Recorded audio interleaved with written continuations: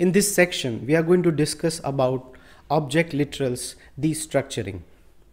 So we have seen what is destructuring in previous section and also try to destructure arrays.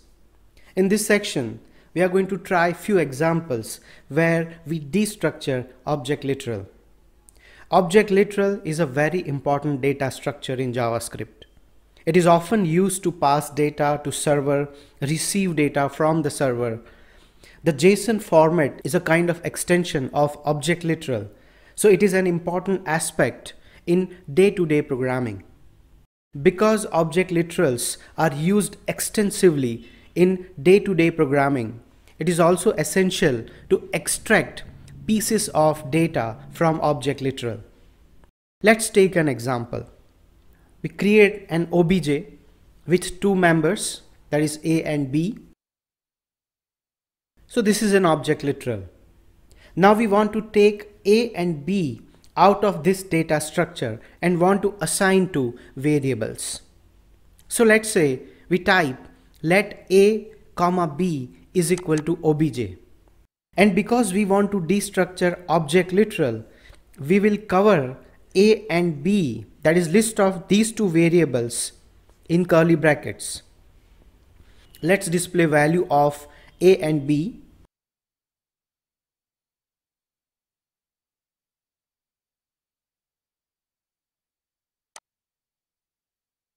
As you can see now, we have A and B as variables where the data is extracted from obj and assigned to A and B respectively. Let's take another example. I'll say let ENO, that is employee number, comma employee name, is equal to, I directly assign an object literal here. So I open the curly bracket and define two members with values. Let's try to display both ENO and ename separately.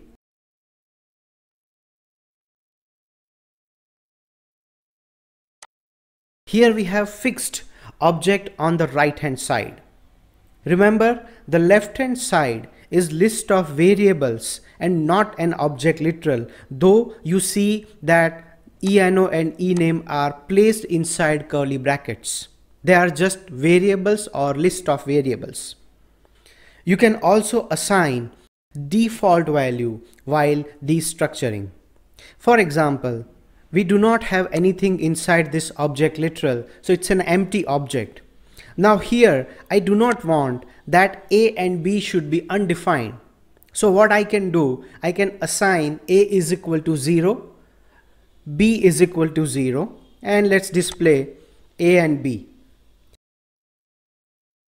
Let's run this code. So now because there is no value for A and B, as object literal is empty, A and B should be undefined, but you can see that it shows 0 because we have assigned that if there is no value in the object literal, if there is nothing to destructure for that variable, make it 0. Let's try this with a different way. We'll assign A is equal to 6 here. Now let's run this code. So now you can see that A is 6 and B is still 0. The same default value syntax you can use while destructuring an array, as you can see in this figure. To prove that undefined triggers default value functionality, let's manually assign undefined to the member B. So I'm not using any member, instead I just say undefined. Let's run this. As you can see, when you assign undefined, it still says 0.